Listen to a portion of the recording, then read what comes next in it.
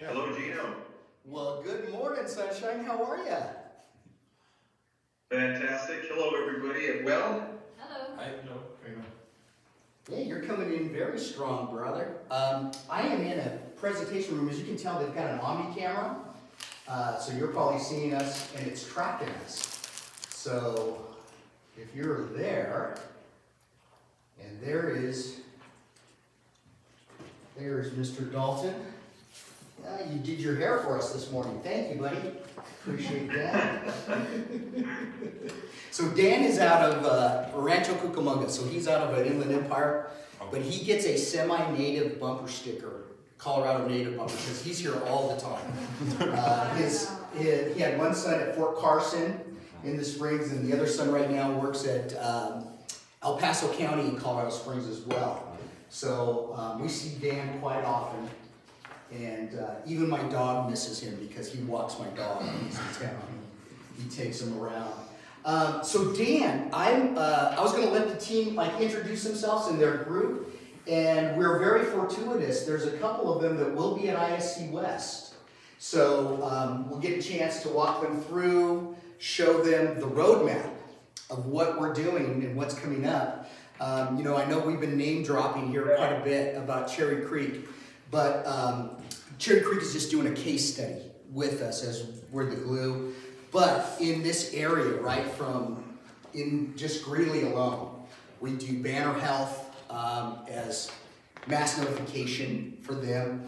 They use us for CAP messages, and Dan will get into a little bit deeper into that. Are you guys familiar with CAP? No chance? Common Alert Protocol? It is the government's Twitter, right? So we'll know the Emergency Operations Center, for example, here at Windsor's Police Department, we can actually see messages that come in and automate them so that they can be set up for your school environment. And I don't want to cannibalize your presentation, Dan, but those are some of the things that we do. Adams 14, we just do a deployment across all of their schools right now. Adams 12. Boulder Valley has recently signed on, and Westminster, we just started, Westminster Public Schools, we just did our third installation there. Douglas County, and even at Littleton Public Schools, which is one of the first, if not the only, location in the nation that uses us for fire alarm. So we have even AHJ approval to tie into them to use us as annunciators. So a lot of times these things, incidents occur, and because of that, we respond to it. So we took this marketing presentation and we took about 40 slides out of it, so you're welcome already in advance. You don't have to go through that and be belabored. And so Dan, this group here, they all have that sheet that you and I kind of looked at earlier, and so this is going to be very interactive. You guys have a wish list, right? And it's just as important to know not just your wish list, but what are your pain points right now? So what do you guys struggle with that you're currently with AMX?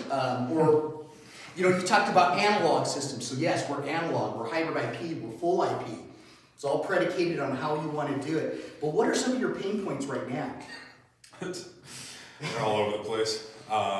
Emergency alerts being unreliable, and how they fire, whether or not they link into the rest of our systems, having to fire maybe 2 different fire drill things because you hit the fire drill on the fire panel and then they have to go hit it at the touch panel to light up the next piece. Just inconsistent audio across the board. Class is too loud, class is too quiet. Common zone's not tied in great places, so we don't have great control over each one of those things. That's definitely one. I thought I just said one. No, I'm just kidding. No, we could just say, I could have just said, this pain point is called AMX. And then we could just leave it at that. That's fine. That brings it down much quicker. Yeah. Much quicker. Okay. Hey, well, Dan, I'm in here in their room, and they have a bunch of, I love you guys, collateral that's up here as well. So we'll speak a little bit to that. But yeah, if you're ready, Dan, go ahead and just hit the slide, and then you know what they say, right? There's no such thing as a free Vegas trip, so you guys have to endure like 6 slides. Hey Dan, what's the day that we're doing The hospitality, is it Wednesday night or Thursday? No, it's typically the first night. I haven't looked that granular at the schedule, but it's typically the first evening, Okay. Wednesday. So when you guys come on Thursday, I'll save you pretzels. All right. So you come in, you're not going to miss anything, and we'll just grab a couple of warm beers and wait them for them, okay? They'll be good. Okay, my friend, if you want to go ahead and forward, we've got our team here. All right. So a little bit about us, you know, I think one of the questions that came up was longevity. How long are you guys, have you been in business? What's the size of your business? That type of thing. I think you found that out the hard way of what had occurred. So we've been around since 1977, based out of Roanoke, Virginia. And our actual principal, the original owner, we've since been merger and acquisition. We've been acquired. Actually started and built his first fortune by doing night vision goggles for the government, right? And so he took that money and started Valcom in 1977 in Roanoke, Virginia. And it's actually a really crazy story, highly altruistic, has his own planes, a couple of them. There are times that I have to go to Centennial Airport just to bring him coffee. In the old days. Now we're way more sophisticated. Now I just get him a Starbucks app. But we manufacture everything that we do in the U.S. We also have our software team, our firmware team, and our hardware team are all in Roanoke, Virginia. And that's highly unique. Whenever you talk to anybody else about it, we do it all the way, right? So we write the code, we embed we print our own circuit boards, which is unheard of in the world of electronics now. So because we are part of that, we fall under the Buy American initiative. We also fall under the CARES Act. So if you have CARES Act monies that you're looking for general applications, we qualify for that in that space. And we've got about 600 employees. As I was joking earlier, Dan, about, you know, you're calling into the Deep South. So Dan and I are about the only ones, they call us the guys with the accents. That's how we're known in that space. So again, so important. Designed, engineered, manufactured, and supported in the U.S. So you would have access to make that call.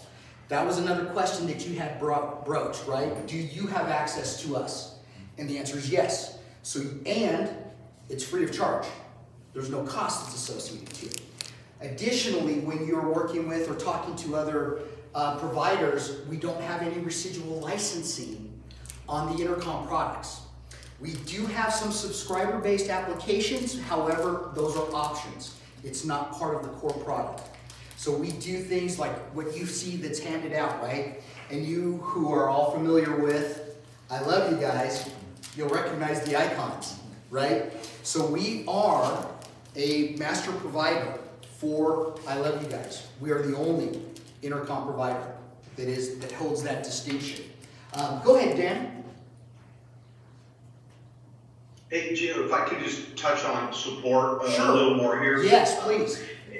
Yeah, so the idea here is to provide the district an emergency mass notification solution. And by the way, it's unlimited bell schedules, unlimited paging, intercom. So we're scalable. Our size will grow with you. We're limitless in that. So with that, the support is super important. How do you all want to manage your own system from the installation perspective to maintaining it on a daily basis? Well, that's up to you, and we support that effort. We use approved integrators. They can work through your bidding process. But in that, we want to help you design your mass notification system, and that's where I fit in.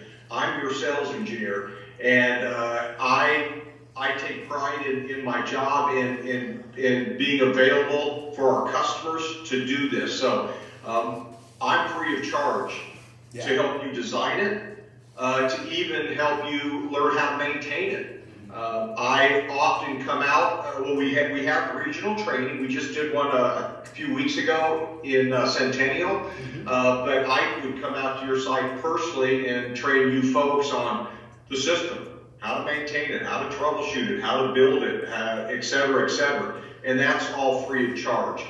If I'm not available, you're using the system, I'm not available, you've got a question, maybe you're troubleshooting something, our tech support team is available to help you as well, and that is free of charge. So we're different than any other manufacturer in that respect. So I just wanted to throw that in before we moved on. Thank you, Gino. Thank you, Dan. Yeah, that was actually one of their target questions, was support, how do we do it, where's the training, and obviously the costs that are associated with it. So every school district that we just mentioned in passing, we have been on site to do training for it. So it's not just lip service, we actually do come. And Dan, this group will probably be very easy to work with because they said our next meeting could be at a brewery. So I don't see a downside at all of working with Windsor. So just keep that in mind. Gino, can I interrupt real quick? Sure, absolutely. So Dan had mentioned certified integrators. Yes. Can you tell me roughly how many you've got in Colorado? Yeah, thank you. So right now, what we consider a certified integrator is people that have gone to our training classes, and we will show you what that class itinerary looks like. So it's not just them going, hey, you know, can you hang a speaker? They need to know how to Wireshark to troubleshoot. They need to be able to understand unicast versus multicast. How do we do that, you know, the ping? How do we set there? So right now, part of your RFI package requested that list that came from memory. Right now, 1, 2, 3, 4, 5, 6. So we have a list of 6 right now, and that list grows. And so I have a copy here if any of these people ring a bell for you. And that, again, that list is growing because we're now doing Denver Police Department. We also support all of the state of Colorado's EOCs, their Emergency Operations Center, and they have volume purchase agreements already in place with some of these guys. So we will train them based on a pre-qualification form. So we never leave you with somebody that goes, oh yeah, I can do Valcom. We have a vetted list. Sure. And when we say that, that's like when you call in and you go, hey, you know, Sterling did this installation. We have multiple ways to cross-check that database to go, yep, okay, you're at Windsor High School. Here's what you had. Here's your parts list that you had. So we're able to really be able to do a deep dive quickly. That's part of it. A quick follow-up on that. So sure. Thank you for that.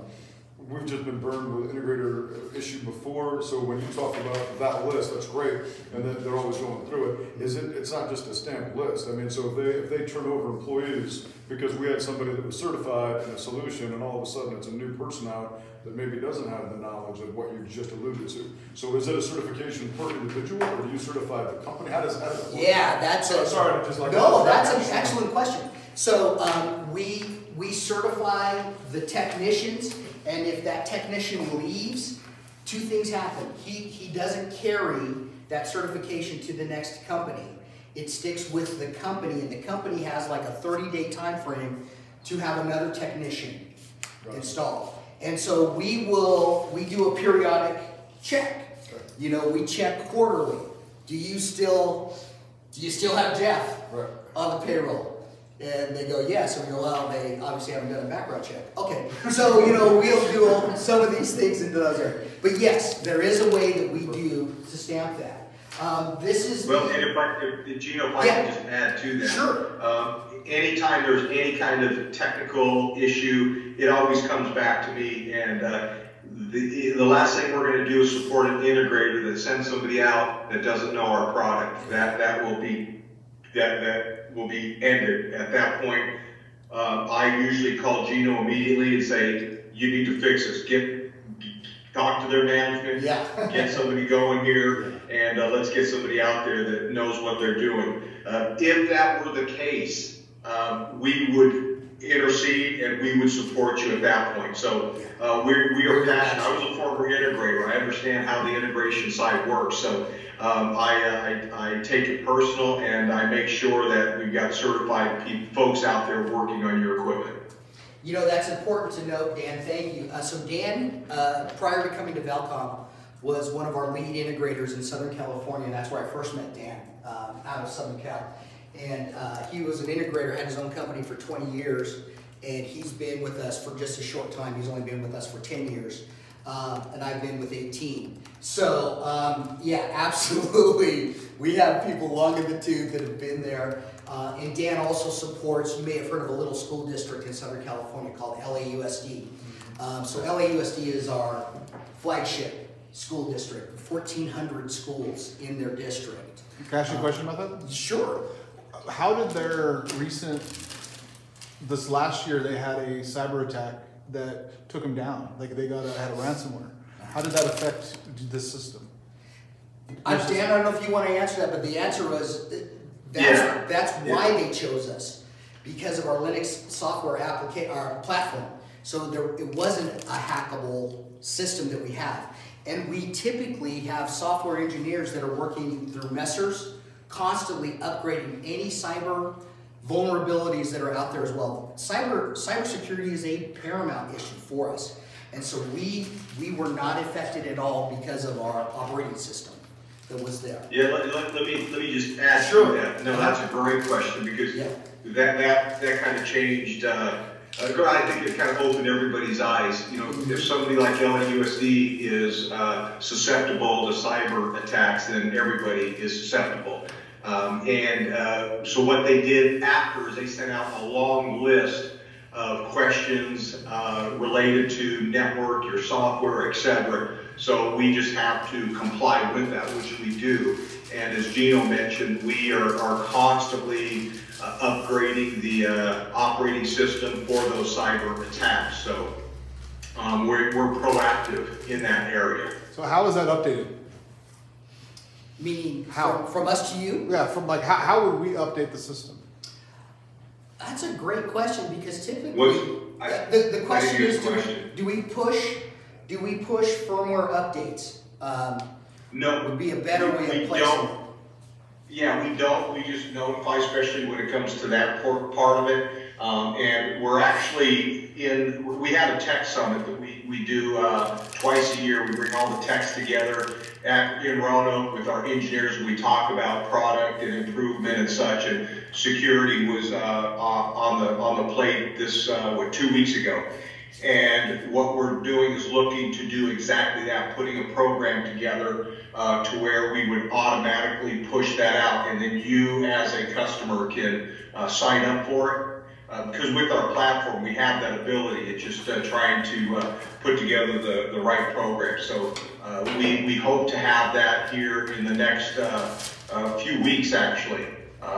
Maybe a couple months, just to have the program to where it's feasible for our customers. So great question, and yeah, we're changing the way we do things. Rather than us notifying you just by way of email or you notifying us, we'll be proactive, linking your system up if you want us to do that, to push those out to you. We received that request from Boulder Valley School District, and as a result of that, from the summit, that's what our next plan is, our next roadmap.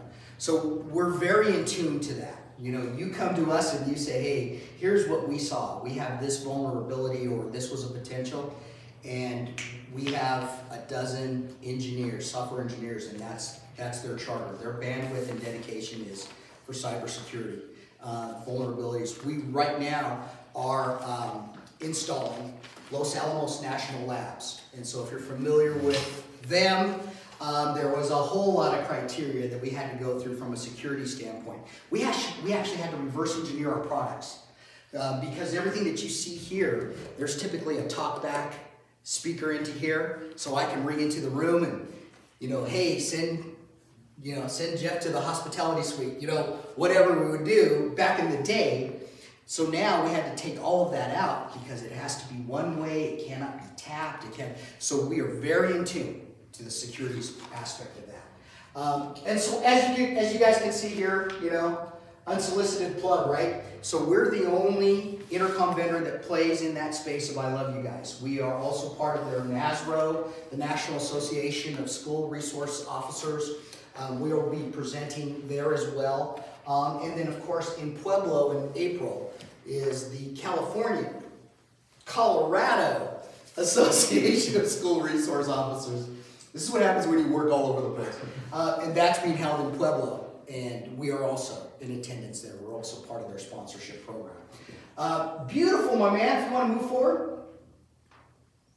So, I'm going to let me, from here, if you don't mind, Gino, I'll just kind of take over and talk about the topology. And I will be going through a few PowerPoint slides just to touch on the areas that are typical within K-12. And then we're going to jump into the software, what it looks like, etc. But notice here, we're a network-centric solution. Notice the LAN, the WAN. So our reach is as far as your WAN will allow us. We are limitless in our scalability. We're simply going to place IP endpoints on your network, such as what you see here. We have a variety. We make more IP endpoints than any manufacturer in the industry. So we have many IP speakers, gateways to choose from depending on what your application is or your need. So in this case, we have clock speaker combos. These all require one PoE switch port to manage both your clocks and your speakers. And again, we make them in digital or analog face, a lot of different flavors. Every speaker that you're accustomed to seeing in the analog world, we make in the IP. So depending on, again, what the application is, if we're expanding your analog, maybe paging in certain areas, common area paging, we're expanding that with analog speakers, and we make all the different styles from wall to ceiling mount, exterior, etc. Well, we do the same with IP as well. And this device here, this is our all-in-one LED display, speakers, flashers. The speakers are talkback. So this particular model is suited for the classroom. And we'll look at it a little deeper here. That's what you see actually on my camera view that's on the wall there. And I brought one as well. What's that? And I brought one as well. I have the VL520 loaded. Yes, sir. Once again, I lost my network diagnostic tool. All right. So we'll look at that. We'll take a deeper dive into that in just a little bit. We make clocks, both analog and IP. We make analog-based clocks.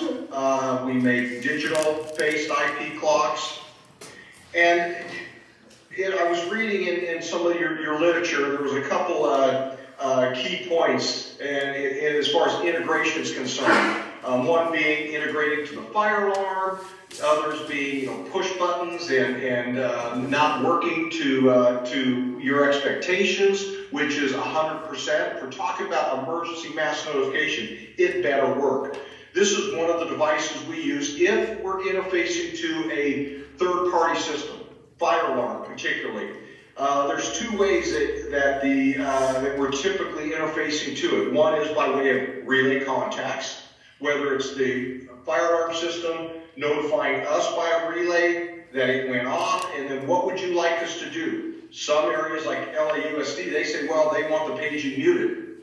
But in the event that the fire alarm panel gets silenced, they want to be able to make an emergency page that mutes the fire alarm, sends the address out over the speakers. Once they hang up, then the fire continues. So there's a lot of different ways that we can be triggered by the fire alarm. Sometimes they want to send a temporal sound through a line level audio into us to push out to certain areas. We can do any type of integration with the fire alarm.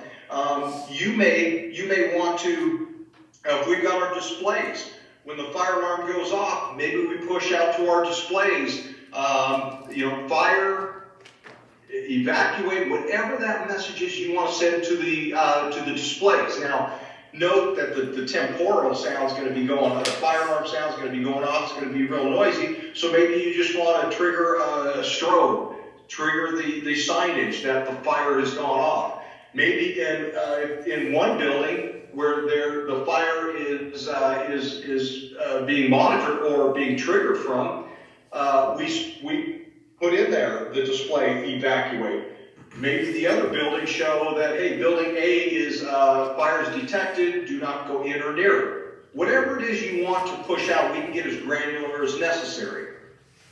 Push buttons. This gateway has 8 relays in and 8 relays out. So if you want push buttons to launch any of the emergencies, the I love you emergencies, we just provide a push button. If you want to manually trigger your bells with a push button, we can do that as well. Any, what we call events. An event could be an audio message, a visual message, it could be relay closures, it could be emails, a multitude. It could be a CAP message that we push out to another system. These events can be clustered together, if you will. We call it, our, by way of our playlist, to where if you push a button, what is it that you want that button to do? Trigger just a bell tone or push out 10 different events all at the same time? We are in a hold at Windsor High School. Maybe the DO gets a message that is a screen pop, an email, whatever it is we want to do with that push button, we have the ability to do. How many I/O gateways can you have on your network throughout your district? As many as you want, unlimited. So you might have a building that has a fire alarm panel in it, but then your other building has access control. Well, so we put an I/O gateway over the building to where we can tie into the fire alarm, and likewise, we put an I/O gateway over in the building that has the access control. So in the event of a shelter in, a hold, lockdown, whatever the emergency is, immediately we're locking the doors, pushing out a tone maybe, followed by instructions through these speakers, and the signage, we're pushing out messages, screen pops, a lot of different methods. But again, unlimited in its scalability. Hey, we have an audio gateway. Yes. We have a question? Can you talk to me about your integration with the Vigilon? It's coming to me muffled. What was that again? I'm sorry. Integration with a Vigilon? The access control of Vigilon? Yes, yes, absolutely. We're any access control. We're access control agnostic, just like we are fire alarm. So yes. Thank you. Yeah, and we do have locations we've embedded. Perfect. Yep. The audio gateway. This has 2 functions. One being it can provide line level audio out. Where would we use that? Well, common area paging. And when we talk about design, we want to look at the school, look at is it a new school? Is it existing? Do we want to repurpose anything? Are we completely stripping it and we want to go with a hybrid, maybe IP endpoints in the classroom, but in the hallways? Do you need IP endpoints, meaning IP speakers in a hallway? Well, not typically, because they're all going to be in one zone, if you will. So put analog speakers in the hallways. Maybe your horns on the exterior are the same. Put analog horns, bring them back to a channel off this audio gateway. Notice here, this particular one is maybe a 4-zone. We make them in 1, 2, or 4 zones. In your head-end equipment, it comes with a 4-zone audio gateway. It comes with an I/O gateway. It comes with the interface to your phone system, which we'll talk about here in just a moment.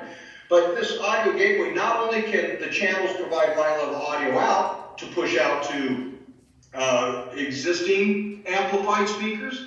Let's say you have a building that, you know what, we want to reuse the 25-volt speakers in the hallways and the horns. Let's do that. We can send line-level audio into the amplifier to push audio out to those speakers, to those horns. What about bringing a source in, like music? Well, we can do that through a channel as well. Bring the music source into a channel, and then we can create events off of that one source. An event being, maybe I want to click music on to play through the whole campus. Maybe I want to turn music on just to the interior speakers or to the quad area. You can create as many of these events, unlimited as necessary, and I'm going to show you how simple it is to turn that music on or off. You can do it through a schedule, but you can have other methods to turn them on and off as well. And we'll look at that when we get into the software. This interactive console, we're not going to talk about it. I'm going to show you here. It's on my screen. So I'll show you this interactive touch panel in just a moment. And then again, this is how are we going to tie into your phone system? Are you currently tied into the phone system? Maybe yes, maybe no. We can do it by way of FXS, FXO, which is kind of the legacy way, which a lot of people do it still today. We could interface to your phone system by way of SIP. Okay? So let's just take the FXS, FXO type or style. We simply, with this one particular gateway that comes with your head end, it has two what we call FXS channels, and those could be used to tie into your phone system by way of a CO trunk port. And that's typically how the analog systems are set up today. Well, if you have a VoIP type solution, then we can tie in via SIP. And we would register that back to your SIP phone system. That access number that is provided from the phone system, your user would dial that, and then we would return dial tone. And then at that point, you could dial an all call. You could dial a group that may be just the 1st through 3rd graders. You can create as many of your side groups as necessary so you can dial it from there. If you wanted to launch an emergency by way of dialing from your telephones, then we can assign a dial code to any number of these emergencies to launch from there. I know one of your pain points was, well, you know, we need more than one way to activate an emergency. You are absolutely right. When I talk about mass notification, that is one of the key points. What if you had just one location and you couldn't get to that? Well, that's not acceptable. We have to have layers, multiple ways that we could trigger these emergencies. And I say trigger an emergency, but what if you just wanted to dial a code to launch your bells tone? We could do that as well. So very simple to set this the system up to perform all of these different functions. And then lastly, here's the software, which we're going to actually take a deeper dive into the software, and we're going to take a look at what it looks like as far as the bells, emergencies, etc. But before I leave this screen, any questions? You know, Dan, you broke something. So what is your phone system right now that you currently use? Cisco. Oh, okay, so you're a Cisco UCM Yeah. platform? Okay. As you can tell, we're a Cisco. Yeah. We may be changing. Okay, great point.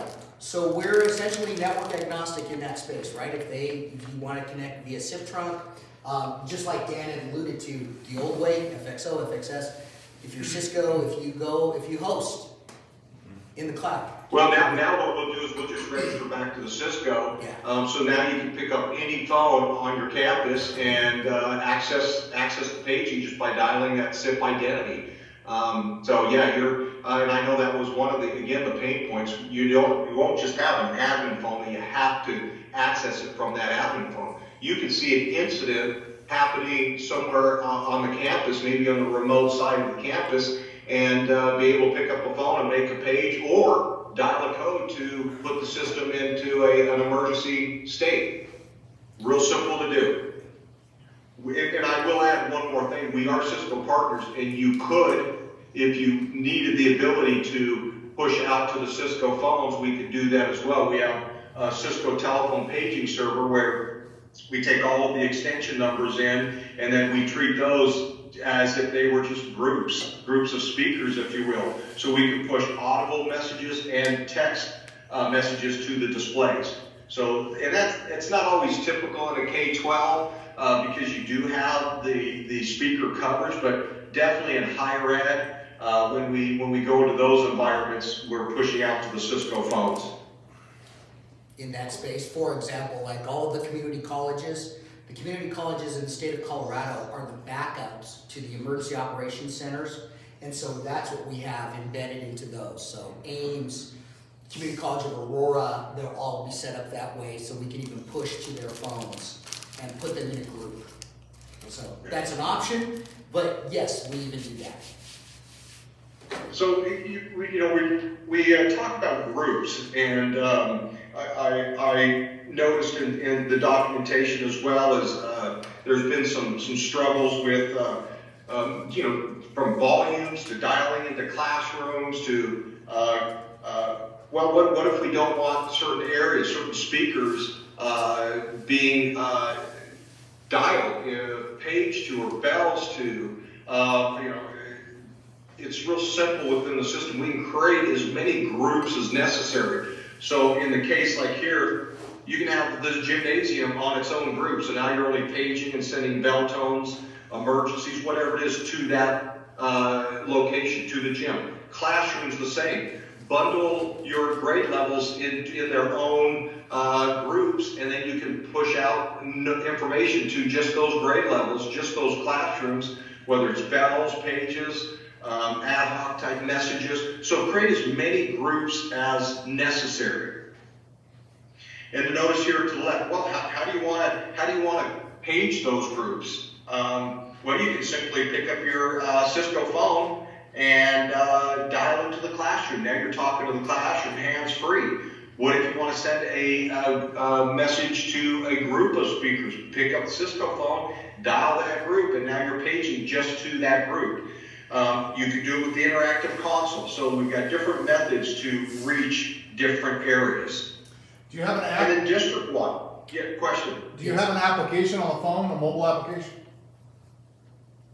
I'm sorry, say that one more time. He wants to know if we have a mobile application, and the answer is yes. We have something that's called V-Alert, and that is a mobile app as well. So from a deployment standpoint, and again, I don't want to cannibalize you, but that's what the question. The question was, do we have a mobile app? Oh, yes, we do. Yep. And I'll show you that. We'll look at that at the end of this presentation, or PowerPoint. Now, district-wide, dialing each school as an all call. Well, because we're network-centric, we're going to be able to reach the furthest location, group of locations, in this case, a school. So being able to just dial into a school, but then also having a dial code to where you can make a page to all of the schools by one dial code. Okay? So network connectivity is not a problem, because with our devices, the device, for all it knows, hey, we're all one big happy family. You can take and group the speakers up. I'm going to show you what that looks like in a moment. So from being able to access just a school from the district or the entire school district, not a problem. And then being able to prioritize. It's super important to set up your structure. And in a large mass notification system, I may use 4 or 5 different priority levels. But we have up to 100 different priority levels. Why? Because we can. But think of it this way. You've got maybe music going off on the campus. Well, it's time for, somebody makes a general page announcement. Well, that's more important. So the higher the number, the higher the priority. So they dial that group code for the all call, and it mutes the sound. Okay, when they hang up, the music continues. Well, what about if they're making a general page announcement and it's time for the bells to go off? Well, we just give the bell events a higher priority. Now it overrides that general page announcement. Well, now we've got emergency scenarios. Those are going to have a higher priority than what we just spoke of. What about if the system was in a hold state? So we're in an emergency state, and then you had to make an ad hoc page. Hey, something came up. Well, we can give you an emergency dial code that trumps even that. And when that emergency message is played, not only will it override the emergency that was launched, that the system's managing, but then you can also say, well, I want you to record that. Record what was being said. So prioritizing, recording, very important in a system setup.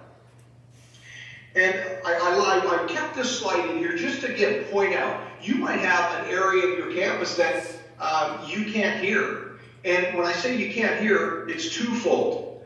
In emergency mass notification, hearing the message is one, but the intelligibility of the message is equally important. If you're just hearing sound coming out and you can't understand it, then there's a problem. So that has to be fixed. Any area of the campus needs to be able to have volume and intelligibility. So we can add analog speakers, but you can say, well, you know what? It's just this one area over here, and you know what? By the way, that's the gym area, the PE area, and we want a class change bell. just playing in that area. Okay, well then why don't we've got a 15-watt IP horn.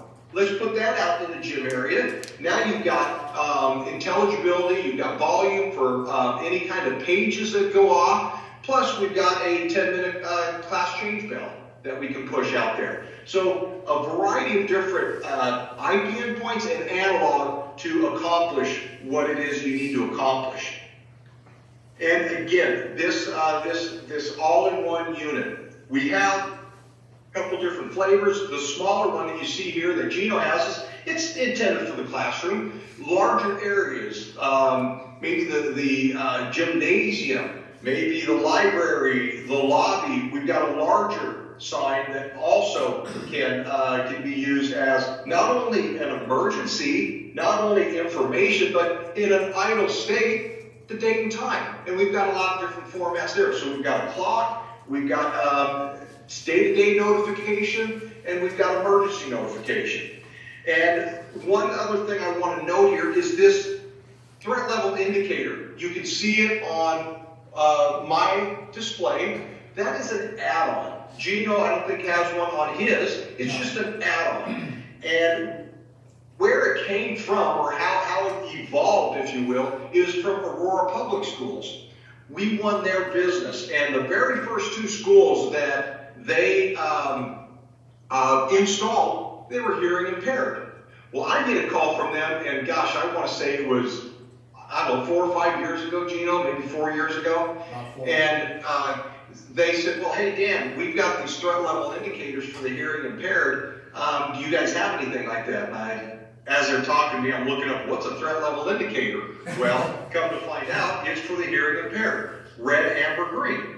So I said, well, we don't, but you know what? I can push red, amber, and green to my sign, so how about if I just, we change the color based on the threat? And I said, well, that's not good enough because this means something in the hearing impaired, 88. So we took that information, and from that first conversation to the completion of this product was about 6-7 weeks. So now we have a threat level indicator that's can be added to our signage. We also have a standalone PoE device that fits in a 4S box that they use like in hallways and such for the hearing impaired.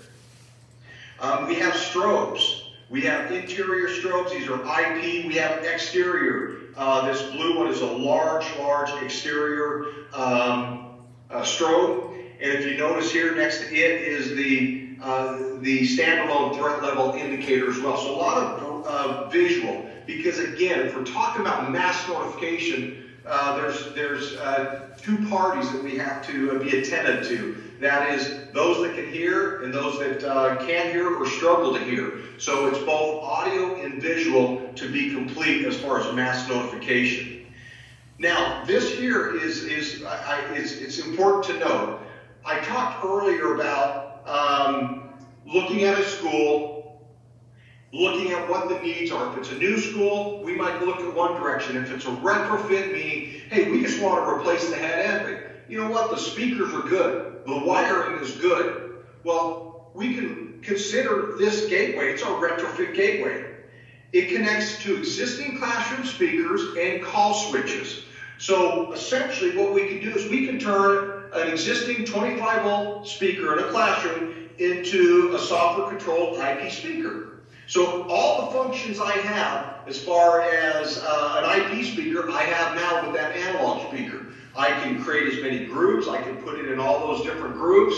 I can increase or decrease the volume in my software now with that analog speaker. I don't have to go and grab a ladder, go up in the ceiling, change the tap setting. I can do it all in software.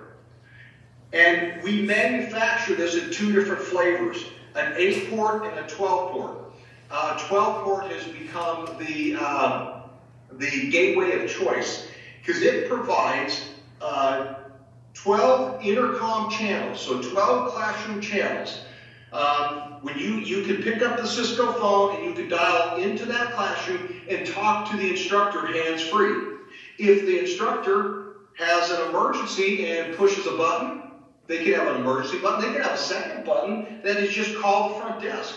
So they can initiate calls from that classroom as well through this gateway. The idea here is with the head-end equipment, it takes 3 RACU. We're at the site, 3 RACU.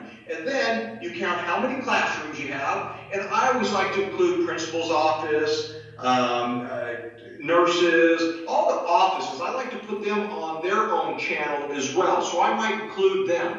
So let's just say there's 35 classrooms. Okay, then I use 3 of these retrofit gateways. Now I have full control of what goes in a classroom, what goes in the principal's office, the nurse's office, etc. If the principal doesn't want bells to go off in his or her office, then we just exclude it from that group that the bells are being pushed out to. So we have full control. And maybe that one of the offices is smaller. Well, now I can just go in, I can adjust the volume in my software in that office to lower the volume of the pages of the bell tones. Okay, so this is something to consider. And we talked a little bit about building controls, but again, just to highlight it. You got Vigilon? Yeah, we're going to tie into Vigilon. And we're going to, on an evacuation, maybe we unlock the doors by way of tying into the Vigilon. On a hold, we lock the doors by tying into Vigilon. Fire alarm, how do you want to integrate with fire alarm? We can do it by any means, any means. And then mass notification. So what we've been talking about here is pretty much site specific. Each site is going to be independent, right? And the reason why we've designed it this way is for emergencies, first and foremost. So no matter what happens to the wide area network, that site is self-sufficient. Emergencies, bells, etc. Now, we have what we call our enterprise solution, and it gives you one pane, one window, if you will, to manage all of these sites, okay? And in doing so, I want to be able to push emergencies, whether it's from the local site or from what we call our VMAS. We're going to look at that in a second. From our VMAS, so we can push out these emergencies to speakers. Any kind of speakers. We have page speakers, intercom. We have help points that mount on a wall, help points that are the 7-foot stanchions that can go in a parking lot. So we manufacture all of this. Maybe we want to push out to visual notification, from screen pops to strobes to LED signs. How about radios? Cherry Creek does that now. We push out to their radios. So no matter where folks are with the radios, they're going to get an emergency that, hey, and it doesn't have to be an emergency. It could be a page. Hey, Sam, come on back to maintenance. We've got the equipment in here. Okay, but definitely in the event of an emergency, we're pushing out to the radios. What about emails? It's a good way to notify people. And then you mentioned mobile app. Yeah, we have a mobile app. And I'm going to show you a little closer what that looks like here in just a moment. So trigger. How are we going to trigger these? Well, we have graphics that we can trigger by. You'll see this in a moment. Touch the screen here, and I'm going to show you what that looks like in a moment. The interactive console. We can trigger emergencies from it. Buttons. Whether it's buttons in the classroom, whether it's buttons as admin, whether it's buttons hidden in a closet somewhere, as many buttons as you want to trigger, whether it's an emergency or a class change bell, and everything in between. Telephones. Yeah, we're going to be tied into your, tied in with Cisco, so you can pick up any phone. But what if you just wanted a backup phone? Maybe that console could be your backup. So in the event that the Cisco and communication is down, well, that school's not left abandoned. They can still use a console. You can have a little princess phone if you wanted as a backup, and it could be tied into the interactive touch, not touch panel, the interactive controller, the SIP controller. It could be tied into it. So multiple layers, if you will, of redundancy. And then the mobile app. We can use it to trigger emergencies. And again, just a quick look at VMAS. And for you folks that will be at ISC, we'll have VMAS there so you can look at it a little closer. And I always throw throw this out too. Cherry Creek loves to show off what they're doing there, and they're running BMAS now, and so you can set up a field trip there. They're happy to show you what they got as well. But it gives you that single pane of glass, if you will, to manage your sites. If you notice, it uses Google Map, and your schools are just placed on that map, and you can click on it, program a school. You can click on it and send an emergency to that school. You can geofence a region of schools and send a communication out to just those areas. Likewise, if a school goes into an emergency state, it can not only do what it's going to do, send it from audio, visual to the site, but notify the district office by way of using this pane. Gosh, you don't even need this. We just go to emails. We can push across the network to screen pops, to speakers there. So it gives you this one look, if you will, to manage day-to-day communication, emergencies, and also IP endpoints. We can monitor the IP endpoints, and if any speaker goes down, any gateway goes down, any server goes down, anything, we can notify our VMAS, and then what do you want to do with it? Who do you want to notify from there that that device is down? So it just gives you that management portal. And then our VLR, okay? Safety at your fingertips. You can create as many channels as you want, and these are streamlined emergency notifications. If you see on that first bullet point, I've got it underlined. We use the emergency broadcast channel that all of our smartphones use. So when a message gets sent out, it's instant. I can send a message from New York to Colorado, and as soon as I hit click, if I'm using my GUI, it's on your phone. And you can have as many channels as necessary. Within those channels, you can have up to 1,000 characters per message. And when I say channels, yes, emergency channels. So all of your emergencies, you can then trigger from the phone, but you can also receive them from the phones. You can have channels for your group, for your departments, maintenance, admin, and just send day-to-day messages to those channels. It's unlimited. You don't get charged for usage. And this is one of the programs that Gino had alluded to earlier, that there is a service, because this is a cloud-based service that we have to maintain. So there is an annual service fee for this. The system that we talked about, there is no annual fee for that. There's no license fee for your IP endpoints. When you buy the system, you own it.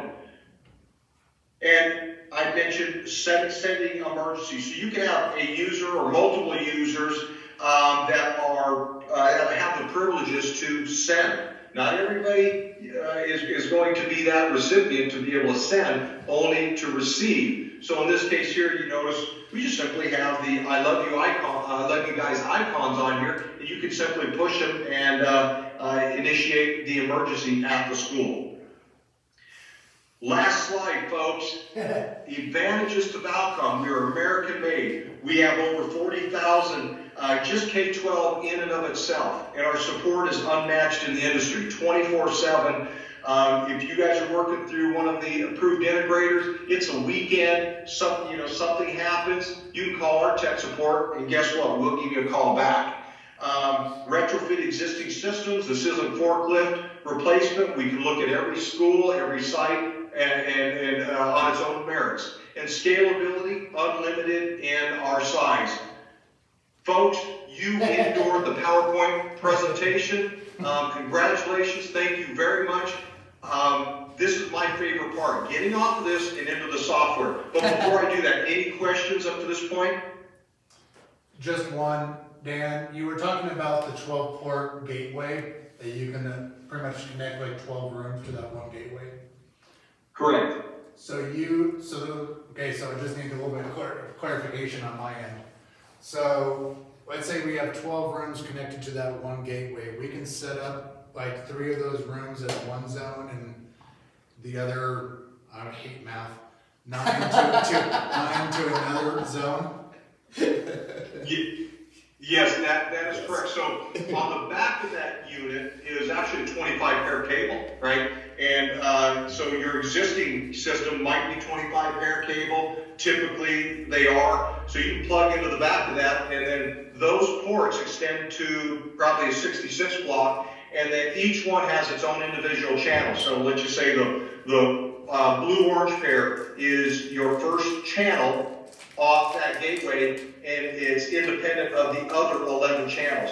The blue pair is a speaker. The orange pair is the call switch. So I have full independency within that gateway. So yes, if I want if the first 3 channels are room 101, 102, 103, I can put them in their own group. I can make them part of the all-call, the emergency all-call, and then I can make them part of any other group as I want. They can be members of any group. So yes. Hey, thank you. And Dan, kind of a follow-up on that. So what we did this RFI for was 2 new schools, but we did talk about the retrofit of the 9 existing schools that we've got. You mentioned earlier that you're free. So to have somebody like yourself come out, would you look at what we've got in? Would you walk that with us? Would you have an integrator do that? How would you help us retrofit? Because what John was saying is we have these things that exist in these schools now. Would you come out and say, hey, you need to get this voice gateway here, you know, or whatever the case? That way you can evaluate it on a school-by-school basis. Would that be something you would offer to us? Well, I would absolutely offer to. If you're doing it one by one, typically we'll have the integrator go out, they're highly capable of looking at your site and seeing what you have and qualifying it. But if you're setting up a program, and I did this with Littleton, when they had a huge summer project, it was 12 schools. Well, it was our first 12 schools that we were actually bringing FireAlarm into our system as our IP endpoint. So what I did is I went out there and I helped Littleton design this. And then the 3 integrators that won the project for that summer, I had in a room, and I spent a day with them going over the whole design. Hey, this is the design, this is the dial plan, this is how each integrator had their own package for their schools, and I helped set all of that up with Littleton. So the answer is yes. If it's a school here and there, typically our integrators can handle that. But if you say, Dan, we need you out here, we need your help, I tell people I spend more time in Denver than I do here in my own home. So I'd be more than happy to come by and help you guys design it. Yes. Awesome. Thank you. Thank you. All right, let's have some fun. Okay, so notice here, we are browser-based. And there was a question kind of alluding to this, and I think it comes to, the pain point is, on the older analog systems, you have an application that you had to load on a PC, and that's where you program from. Well, you don't have to do that with us. It's browser-based, so you can reach our system from wherever the network folks allow you to, whether it's within the district, or if it's even remote. Well, if the district IT folks say, yes, so-and-so you can have access, you can VPN in to our network, then they can make you routable to the software, okay? I'm simply going to click on my icon here, and I'm going to log in as security. It is user permission. It is password protected. So in this case, I'm just going to log in as security, just because I want to wake everybody up. And when I do, I told the system to have this user go right to the I love you guys graph. I can create as many graphics as I want, but in this case, I said, this is all this user needs to do, their security, and they're going to be able to point and click.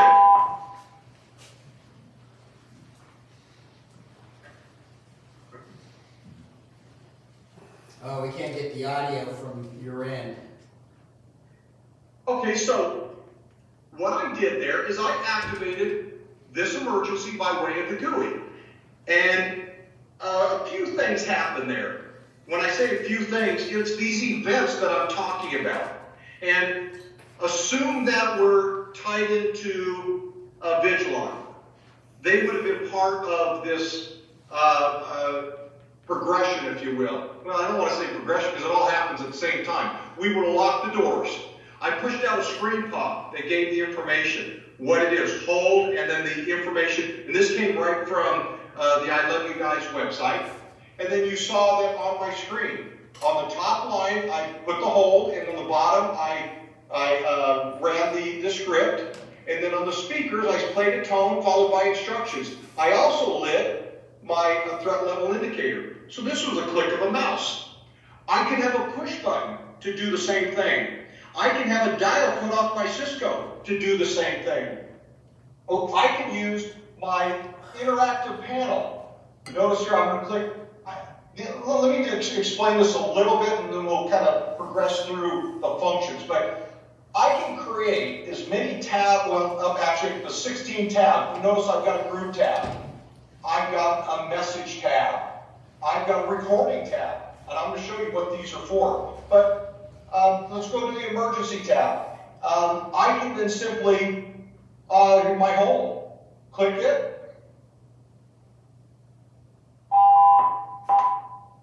I'm launching the same emergency. Hold in your room or area. Okay?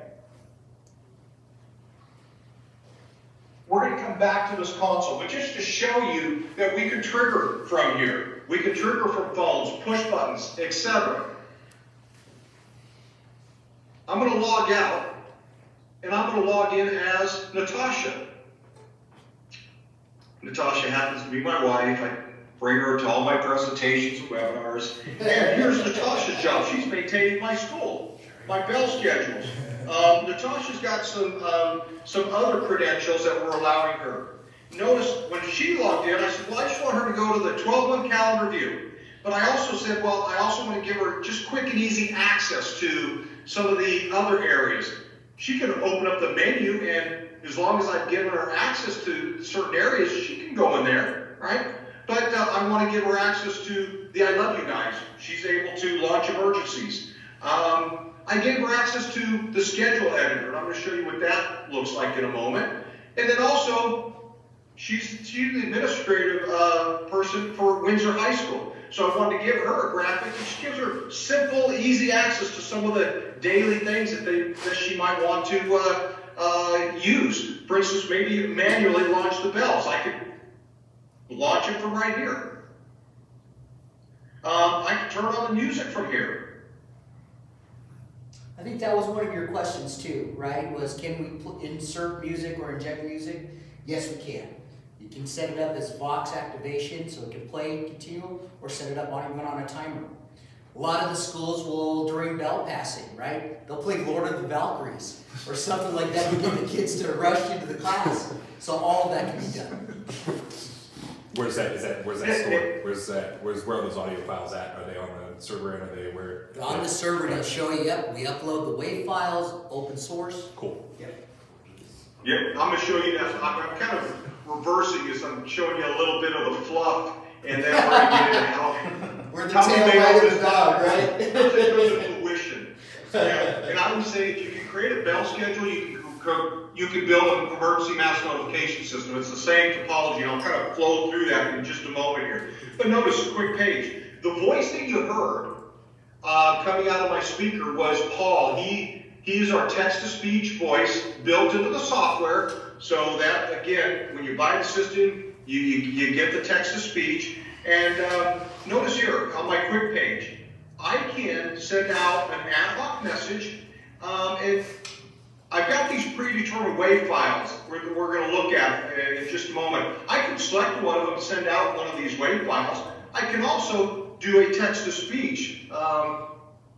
Thank you for your time today. Right? Hey, Dan. And, yes, sir. Before you do that, so Microsoft Teams just did a new update. We can't hear his speakers. So I just wanted to let you know that we can't hear the audio unless you could get a little bit closer to it. But I just wanted you to be aware because I know you're trying to launch audio and text at the same time. Okay.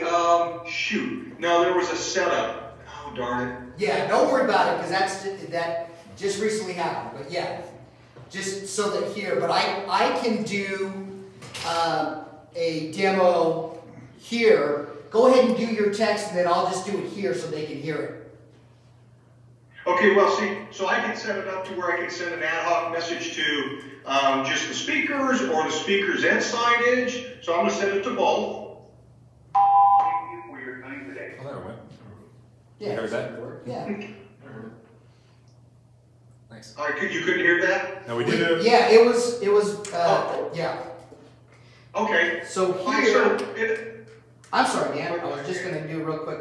So here, you can, you know, these are the signs, right? So here I'm showing, here's the static IP address, here's the MAC address onto the unit. As an idea. This Valcom speaker is the perfect choice for talkback intercom, one-way paging, and easy-to-read text. So you'll see the The flashers going on. dual-side mounted flasher It's all quickly gets priority everyone's based. attention during emergency alerts without distracting from the text message. Up to The 107 two lines dB coming out multi-color of display, here. speakers, and So, flashers are 90 independently dB is when you programmable. have to wear hearing You protection. control how So the you can speaker blow them communicates out. for daily and emergency events. Single, dual, and 4-button call switches can also be connected for multiple functions, such as intercom calls, panic buttons, or lockdown confirmation. Thank you, Dan. Thank you, thank you. Hey, just to kind of even get granular on the screen, the user can say, well, I just want to send a message just to this building, and select the building, and then go in and do the same exact thing. Maybe I just want to send a visual. Silent alarms, if you have security, you don't want students to know, here's just how we do that. Okay, so you can add, gosh, on those graphics, there's so much more you can do. If you wanted to pull up if you had IP cameras, you can pull up your IP cameras, click on the URL for the camera, and pull up their video. So there's a lot you can do to make the user experience much easier. And I can tell you that we are continuously building on this platform. We will have another release here in, oh gosh, it'll be third quarter, and we're making improvements on what you're going to see here. We're constantly, about every 4 months, we're putting out a new release, just making improvements, and those improvements come by way of feedback that we get from our customers. And I can tell you, when we do have these new releases, those are also free of charge to you folks. And it's really as simple as just you doing the upgrade. Real simple. So keep that in mind too. It'll save you a lot of money over time, and again, we're always improving. But let me kind of get granular here. I'm going to log out of this user, and I'm going to log into admin. And I'm going to show you kind of how all this comes together. If I click on editors and I go to audio, I'm going to click on an audio files. This is where, when I do, this is where we store our WAV files. I think of it as my library of WAV files. I can bring them in, and notice I've got all these categories here. When you get the software, I think it has 3 categories, but it has about 70 predetermined WAV files from bell tones to emergencies, already part of the software. I've uploaded a bunch of mine, like these animal sounds, and I simply went in and I uploaded from wherever the source was at. I got all these from Google. Google free WAV file animals, and voila, they're there. You can bring them into the system. I've had people that do professional recordings and they want to upload them. You can do your own recordings from the system, and I'll show you what that looks like in a moment. But upload and text to speech. So as an example, the I love you guys. All of these were created by the text to speech, the Paul. So if we look at the hold, this was the hold message that you heard. I simply type that in and push that out to my speakers. If you want to edit it, you know. This is what I'm creating for my speakers, for my audio. Likewise, I've got the same thing for my visual. So if I click over here on the left to my text message, and I click on messages, it's the same thing as my audio. notice here under my I love you guys, and I'll look at the hold. I've got, if you notice on the top line of my display, when I launched that, I launched a hold. That's what I wanted to play on my top line. On the bottom, I wanted it to display this message. Okay, so I can get granular. If I wanted it just on one line of my display, I would put it all on this in this one text message and push it out to my side as one line. Okay, so you're going to create these messages. Once you do that, you go to Event Editor, and then I've got all these events created from bell tones. I can click on this tone and activate it. Okay, I can go down to the I love you guys, and let's just say the I love you whole text message. If I activate it, notice on the screen, and my screen pops there. Okay, so what I did is under this create event, I've got a lot of different events. So don't let this overwhelm you. It's kind of falls in line with where we were at.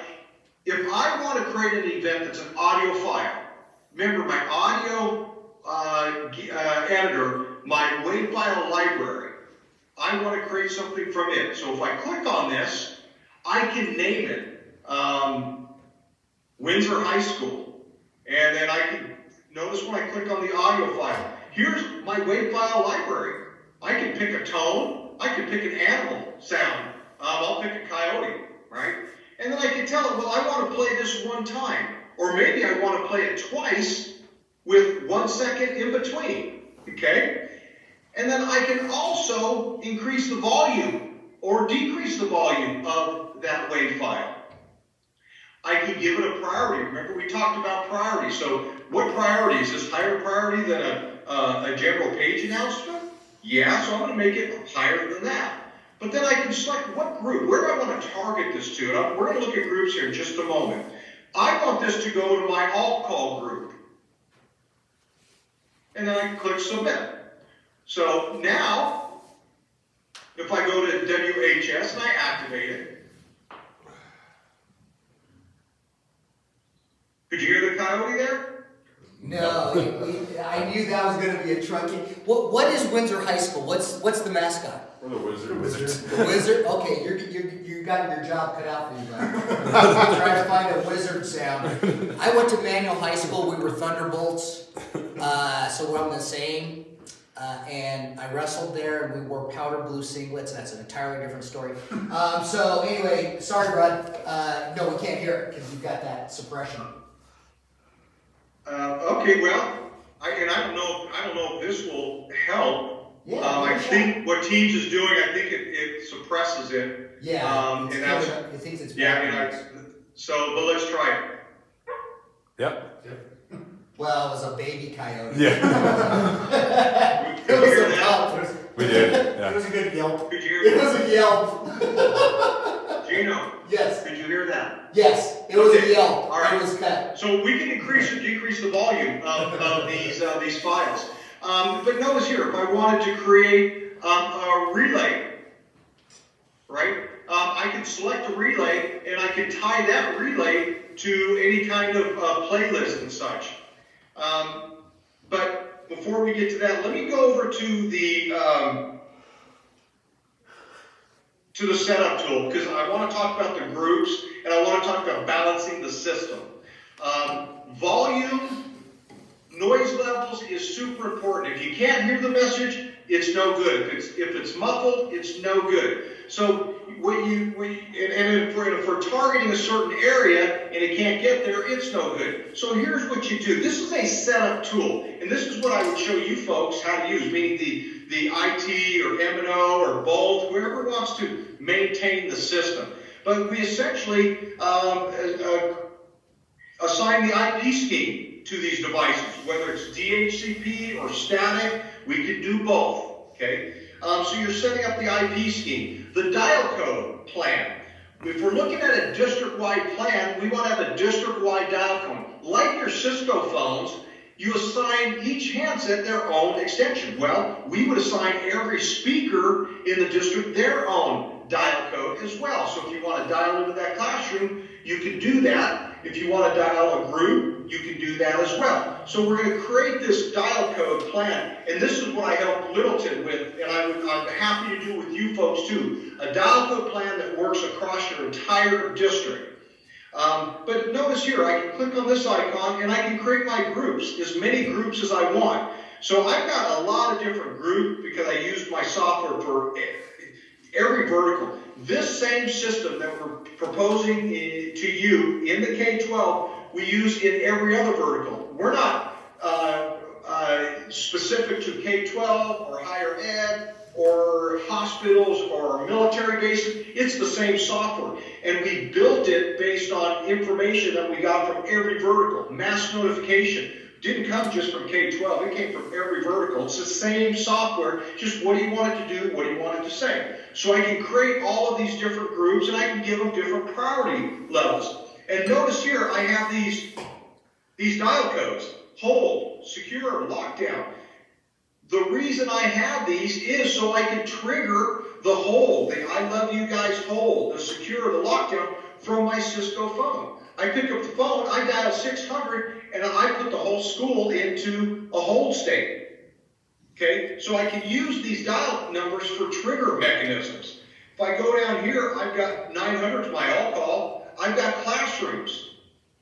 901, I've got exterior locations, 902. But again, I can get classrooms, grade levels 1 through 3, and create a group, as many as I want. And then once I have them, I simply put the device, like I can take this speaker here, which you see in here, my all-in-one unit, and I'm going to go to my group members. And I have it part of my all-call down here, you see it's checked, and my classrooms. But I can make it a part of as many groups as I want, unlimited. Now, if I want to adjust the volume, and here's how you set up a paging system, a mass notification system. This is real important. You balance the system by way of picking up the Cisco phone and making pages, okay? And where I always have, when I'm training, here's where I have you start. Dial into a classroom, have somebody in that classroom and talk with them. Does it need to be louder going into that classroom? Does it need to be louder coming back from the classroom to the handset that's calling? Well, here's what you do. You go under Programming, Volume Assignment. So I can select the one. Now, you're going to have multiple here. If you've got 30 classrooms, you'll have 30 of these signs. You click the one, and I'm going to balance the one classroom. Let's just say that this classroom is typical. 80% of my classrooms are this size. So I'm going to use this one classroom, and notice here, I can adjust the volume going into the speaker from the classroom or out into the classroom. And guess what? I can be on the phone and I can slide this and increase it. As soon as I let go of that mouse, the volume increases. And I say, well, can you hear me fine? Oh yeah, I can hear you fine. Okay, you talk to me from the classroom. I need to make it a little more sensitive, so I'm going to increase that. Okay, that's perfect. Right, so now I can commit those changes to that classroom, and guess what? I can now take those settings and push them out to all of the other classrooms, the other 80%. And then the ones that are maybe the room smaller or larger, I can go and adjust those on their own merits. So balancing the system is very, very simple. A lot easier than the analog because you're doing it all in the software. Once the system is adjusted by way of pages, now everything else is done in your software. If I need to increase the volume of a WAV file, let's just say you got it off the internet, and it was, when they put it together, it was done at a lower level or even a higher level. Well, then you can go in and of that particular WAV file, you can adjust the volume. Okay, the music source coming in, you can adjust the volume on it. You can even create an event. So if I go back to my event editor and I create an event and it says streaming audio, so I can select the source here and I can adjust the volume of that source coming in. So I can even do it at that level. So these are the kind of things that are best practices, but will assure that you have a successful install. And when I mean successful, and I've seen this often where integrators have not followed this practice, and I go and I visit a customer, and I say, well, how's everything going? Well, it's good, but man, it's super loud over here, and over here it's soft. And so just out of the chute, the user experience was bad. And it shouldn't be, because it's very simple to set these up the proper way. So that's also part of what I bring to the table as best practices. And we'll talk about that as we start installing. So that said, we built events off of the audio file and the text messages. Now we're going to go into the schedule. Okay, we've got these schedules already set. I'm going to create another schedule, and I'm going to call this Windsor High School Regular Day. Now, notice my events here. I'm going to add an event, and these are the events that let me move this out of the way, that if I click here, these are all the events that we have. Now, granted, when you set up your system, you might have 5 or 10 of these events. I have a bunch because of what I'm doing here with my software. But if I just wanted just a simple bell tone, and I wanted it to go off at, I'll just say 7 o'clock in the morning, I click on this. Now, I can click add, and I can go through the same thing again. Or, let's just say I have 10 more events. Well, let's make it simple. 5 more events. I can click this and just duplicate it 5 more times. And then I can just go in and edit the time. Let's just make this 8 o'clock. And then I can make this one, let me submit that, sorry. Then I can make this next one 9 o'clock, but then let's just say right after that, I have a 905 I want to go off. I can create another 905 like I did here, or I can just click on change events and I can pull this one in and then submit it. So now this is going to go off at 9 and then 905. So there's a lot of ways you can set up your bell schedule. Very simple. Once you do that, you set up your main bell schedule. I'm going to back up here, and then I'm going to, I want to duplicate a schedule.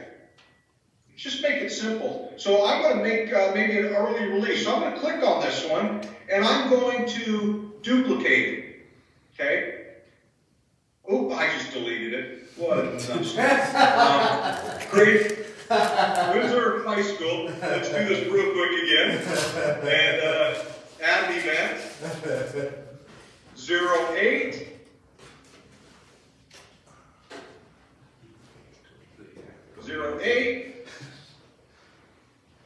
Let's see here. There.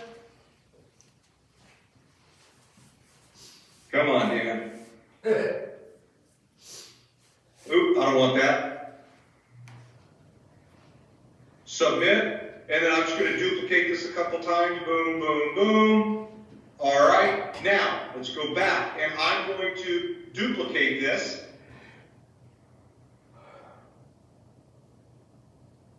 Why did I do that again? Oh my gosh, Monday through Friday. Yeah. Create a copy. Create a copy. There we go. And I am going to, then I can just go in and I can edit this. I can remove stuff. I can change the time. I'm going to go back. I can rename this because I don't want to keep it the same. And I'm going to make this, I'll just make it Windsor High, let's see, Windsor High School. There we go. So I can simply duplicate. Just don't hit delete like I just did twice. 3 times. Yeah. I can simply create them here. Now, if I go to my calendar, and this is what Natasha logged into. So let's just kind of simplify this here. I'm going to log out of here, log back into Natasha. She comes right to the calendar, okay? And notice I have nothing scheduled. So you could do this at the start of the year. You get your calendar, and you would start on Monday, regular Monday. What schedules are going to play on your Monday? You can have as many as you want, but I'm just going to simply click on my assigned schedules here, and I'm going to click on my Monday through Thursday and submit. Tuesday, I'm going to do the same. I'm going to do my Monday through Thursday, and I'm going to do these are my typical Monday through Friday. This one is also my Monday through Thursday, but it's also my WHS schedule. And then here we have our Thursday, plus I have I'm just going to do, again, I'll do the WHS, and then Friday's going to be Friday schedule. So this is my typical Monday through Friday. So if I click on any of these days, you can see on my Wednesday, every Wednesday for the next 12 months is my Monday through Thursday. Well, we have exceptions to that, and we address those exceptions by what we call adding a date group. So up here at the top, I'm going to add a date group, and I'm going to add a holiday, okay? Because there's certain days I don't want the bells to go off. Holiday, and you know what? I'm going to make this date group. I'm going to change the color. I'm going to make it green because it's a holiday and we're happy. We're not going to school. So in that holiday, let me see. I can December. Let's select these days. You can notice the days are turning green here. Whatever those days are in advance. Maybe here. I don't know wherever. Pick them all. The day at the start of the year. Spring click break. submit. Right. And now, if I click on this green, this holiday that I built, notice here in my assigned schedules, there's nothing there. So if I kept it at that, then no bells would go off. But I want to give it a visual, so I'm going to select my holidays and submit it. So now, this date group, which is green, is set to play holidays. Well, what if we have a back-to-school night? Well, why is that important? Well, I have a back-to-school night, I believe. Do I have one in here? Yeah. No? Okay, but I can create one. I can create a new schedule from here. Call it back-to-school night. Okay? And I can add my events. What events would I add? Well, how about at 6 p.m. on a certain night, we have the principal's recordings playing. Well, the principal's out shaking hands, but the principal had made recordings greeting the parents, maybe in between class period change, where parents go from their students one class to the next. The principal talks about ways parents can get involved and such. Well, you can create events via recordings.